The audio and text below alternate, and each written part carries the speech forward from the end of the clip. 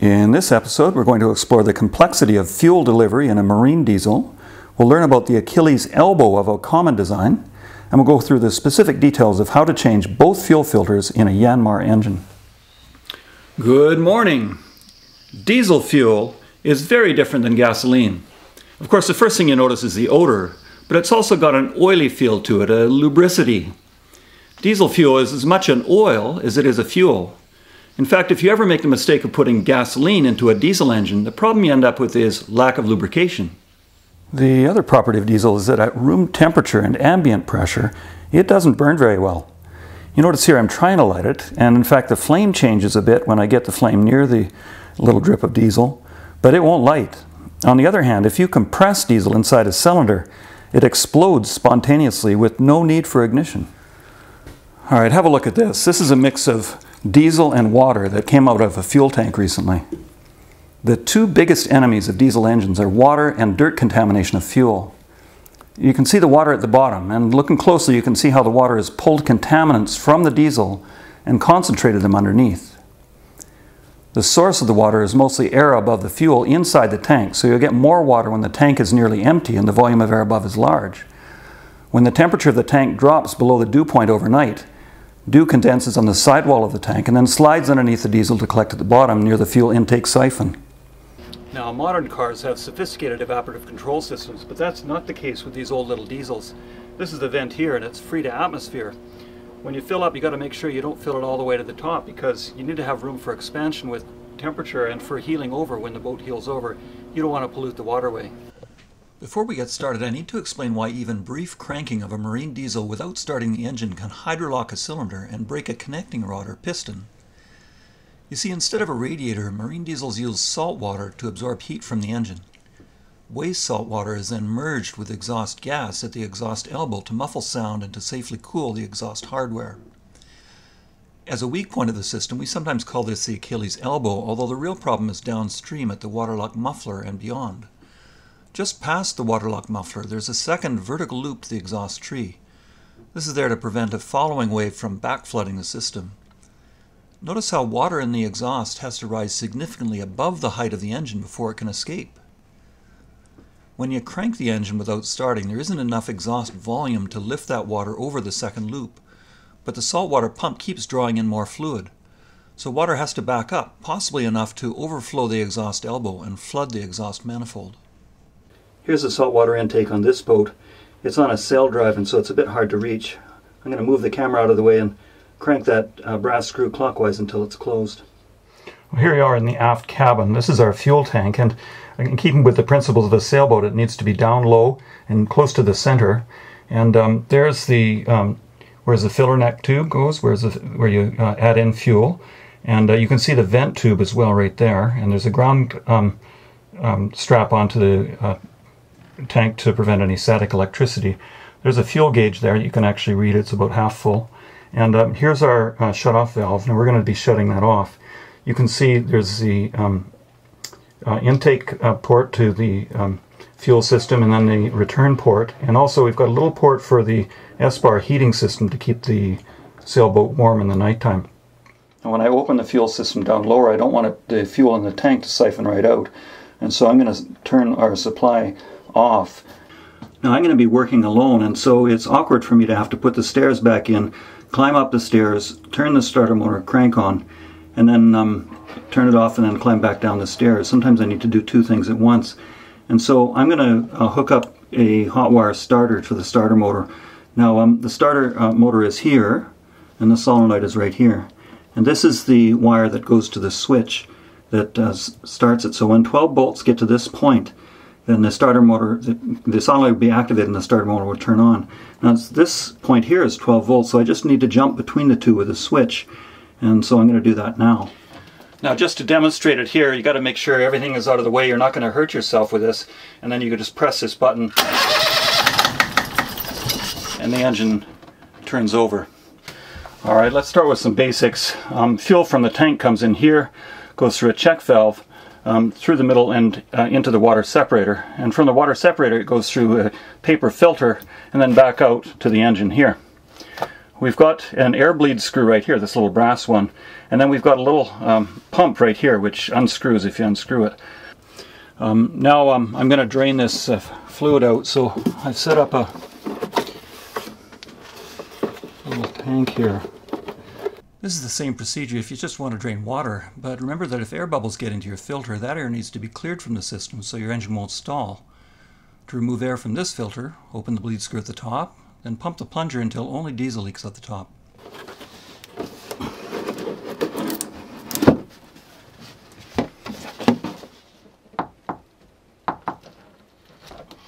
Okay, starting to move on me.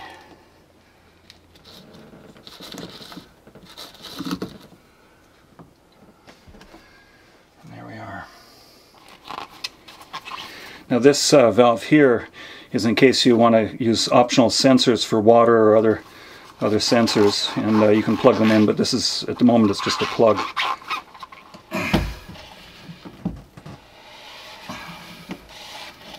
Well, that was on there tight.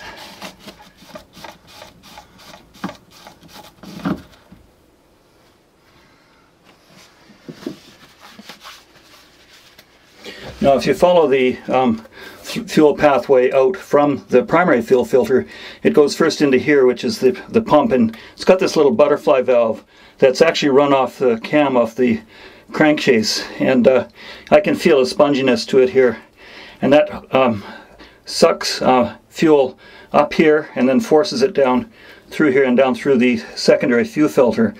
Now I need to get this off, and so I don't have a small strap wrench handy, but I do have a big screwdriver and a hammer, so I'm going to try tapping it this way to see if it'll go.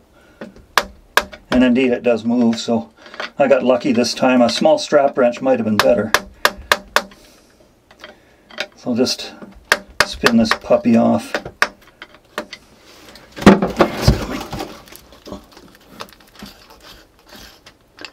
I've got an absorbent pad underneath to catch any drips.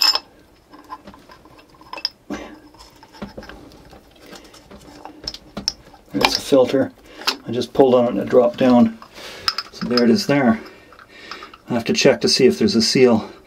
There's a seal right here. It looks to be pretty good. Now somebody will ask, this is my part number from Yanmar. And I think you can buy the seals as well. I didn't do that this time. And then I've got to clean that out a little bit inside the bowl. So I'll put it back in and then screw it on. Now some people would fill this with fresh fuel. I don't actually have any fresh fuel at hand right now, so we're going to have to pump that in. That'll take a while. I've got the bowl nice and clean. The new filter came with an O-ring, and I'm just going to dab it down with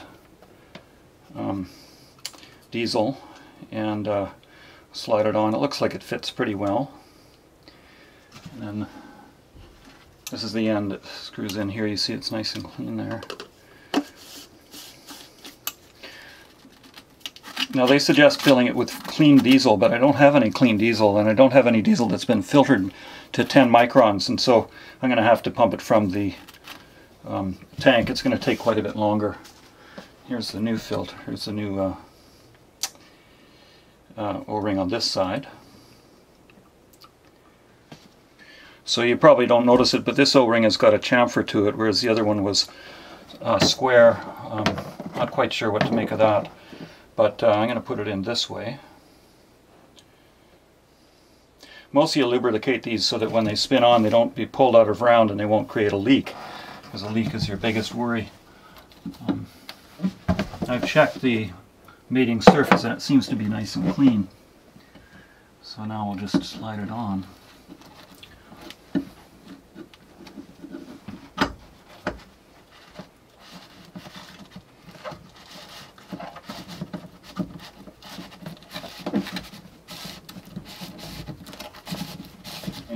Before my battery dies, I'll just point out that there's a little, this thing is asymmetric. The hole goes up.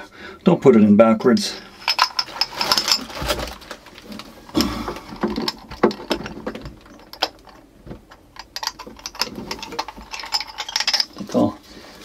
It was on tight, so I'll push it up there. There we are. It clips up into place and holds itself. That's kind of nice. Now we don't want to cross thread it. when we're working upside down, counterclockwise is closed. Now the next part can be the worst of it, and the reason is that it can be hard to get that air valve, that little butterfly valve, purging all of the air. And so it becomes an issue of, if you have air in the line, air is very compressible, and a valve that relies on suction just sucks the air, and the air changes its pressure, and it absorbs the energy without sucking up any of the much more viscous diesel fluid. So right now I'm opening the air bleeder valve, and the idea behind doing this is so that when I open the tank valve, I'm hoping that by gravity fluid from the tank will go through the one-way valve and fill up this, and the bleeder valve will bleed all the air off and allow me to at least get to this level before I have to use the butterfly valve to suck it up the rest of the way. That's as close as my tripod will let you get. But watch for little bubbles right there, and I can actually see them.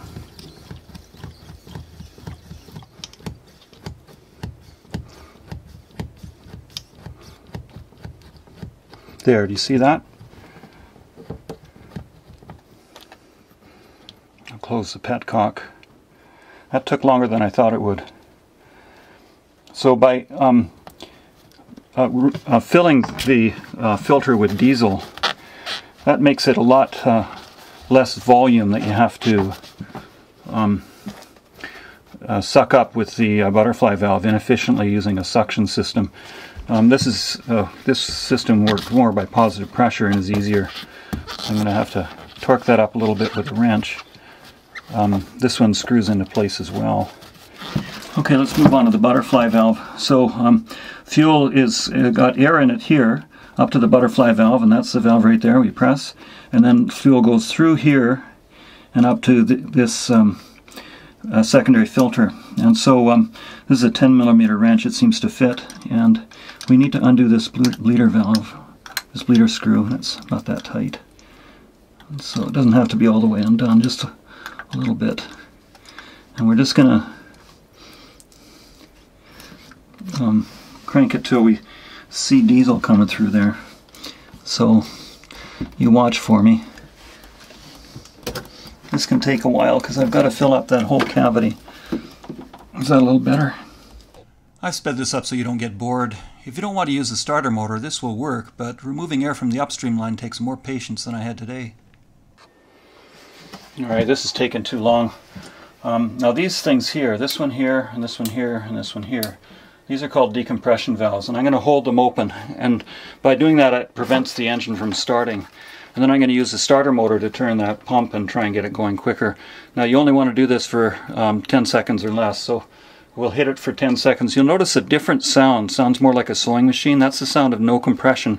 It's the same sound you'd get if you had a vehicle that had a broken timing belt. You're not getting compression. So I'm holding these decompression valves open, and then we'll turn it over.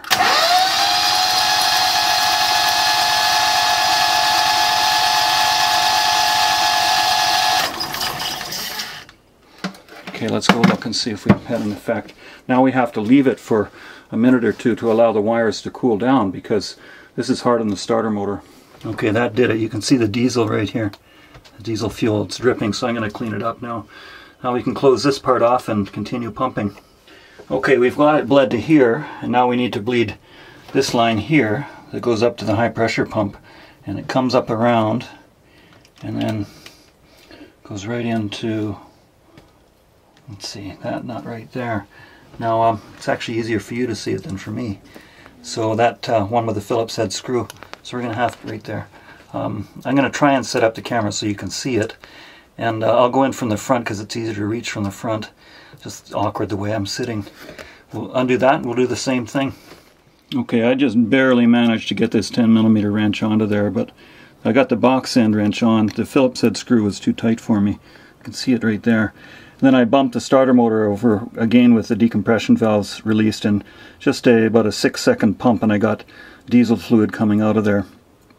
And so now I'll crack it off, and we're almost done our bleeding up to the point of the high pressure valves. Now at this point we're going to tighten these all up and hope that the engine starts, because bleeding the high pressure system is a little bit more complex. Now I've pushed the decompression valves all forward so that now the engine should be able to start if it wants to. It may take a while, so we'll give it a bump and see if we can get it going. There we are, that didn't take much. Let's run it a bit and see what happens.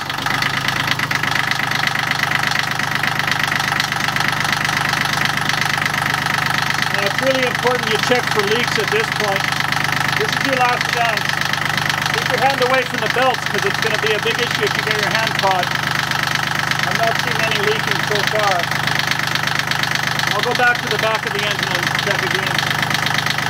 I can't leave it going for very long because I got the seacock turned off, so I'm going to turn that back on now. Let's shut the engine off. And we'll get the seacock open. Now the brains of the fuel system are in the high pressure pump, and it's right behind there. The intriguing thing I find about it is there are no wires. This is run mechanically off of the camshaft.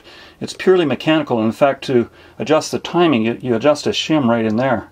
Now the high pressure pump delivers individual boluses of fluid to each cylinder. You see there are three tubes and 3 cylinders, and so up each of those comes a bolus of high pressure fluid exactly timed for when the cylinder is on the intake cycle. Now the 3 injectors are here. Here's one here. Here's the second right there, and there's the third injector there, and they each have their individual tubing. Now these injectors are very simple. They've got a spring, and the spring holds the pintle closed until such time as the pressure rises enough to open the pintle. So again, no wires. It delivers a bolus of fluid exactly timed. Now you'll notice this tubing here. Do you see that right there? And the reason for this is that when you're dealing with a volume-driven system, if you have excess fluid, you need some way to get rid of it. And what happens is this scavenges any leftover fluid and sends it back to the fuel tank to be recycled. Finally, let's go to the governor, which is right here, sitting right beside the high-pressure injector pump here. Now you want a governor in these vehicles because you want to be able to control engine speed in the setting of variable load. This governor works by centrifugal action. There really are only 2 controls for this governor. The first is the stop lever right here, and it's controlled by a cable. The cable's disconnected at the moment, but you pull on the cable and it shuts off fuel delivery through the injector pumps. The second cable that is important is this one right here, and this is what they call the regulator cable. Now in a gasoline engine they'd call that the throttle cable, but in fact the word throttle implies starving for oxygen, and this has nothing to do with air. This is all about fuel. So adjusting the length of this cable adjusts the amount of fuel that's being delivered to the engines, and hence adjusts the engine RPM. So that's about it. This cable right here is the regulator cable, and look at how melted it is. Somebody put this in too close to the exhaust manifold, so I'm going to have to replace this cable. Isn't that awful? Well, I hope you found this video as interesting to watch as I found it to make. Later this year I hope to do another video on the marine cooling systems, which are very different than in a normal car. This system has 2 water pumps and no radiator. I hope you'll stay tuned, and thanks for watching.